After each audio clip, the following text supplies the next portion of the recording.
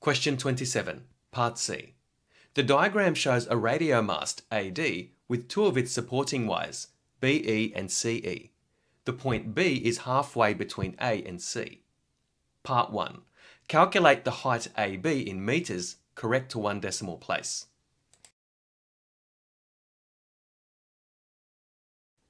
Consider triangle ABE. Side AB is the unknown side that we're asked to find the length of, and this is the side that is opposite the known angle of 65 degrees.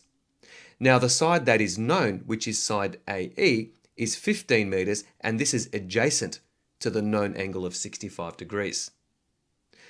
So applying right angle trigonometry and recognizing that we want to find the opposite side knowing the adjacent side, we will apply the tangent ratio or the tan ratio. So writing the equation involving tan, we have tan of 65 degrees is equal to the opposite side over the adjacent side, so that's AB over 15.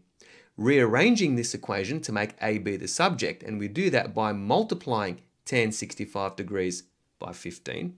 So AB is equal to 15 times tan 65 degrees, which equals 32.1676 and so on.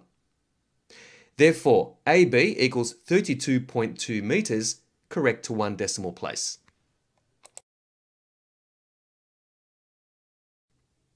Part 2. Calculate the distance CE in meters, correct to 1 decimal place.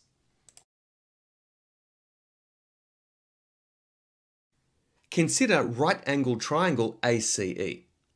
Now the question is asking for the length of the hypotenuse CE.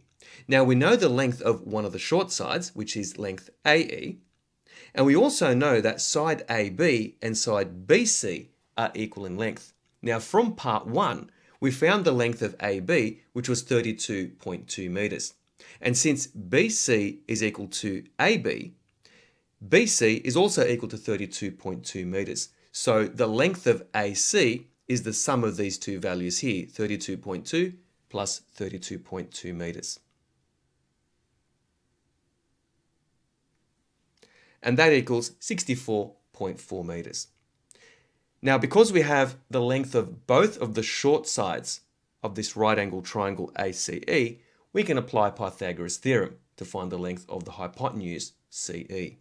So CE squared is equal to 15 squared plus 64.4 squared. Evaluating the right-hand side, we have CE squared is equal to 4,372.36. Now we want the length of CE, not CE squared, so we need to take the square root of this value here. So CE is equal to the square root of 4,372.36, which equals 66.1238 and so on. Therefore, CE is equal to 66.1 meters, correct to 1 decimal place.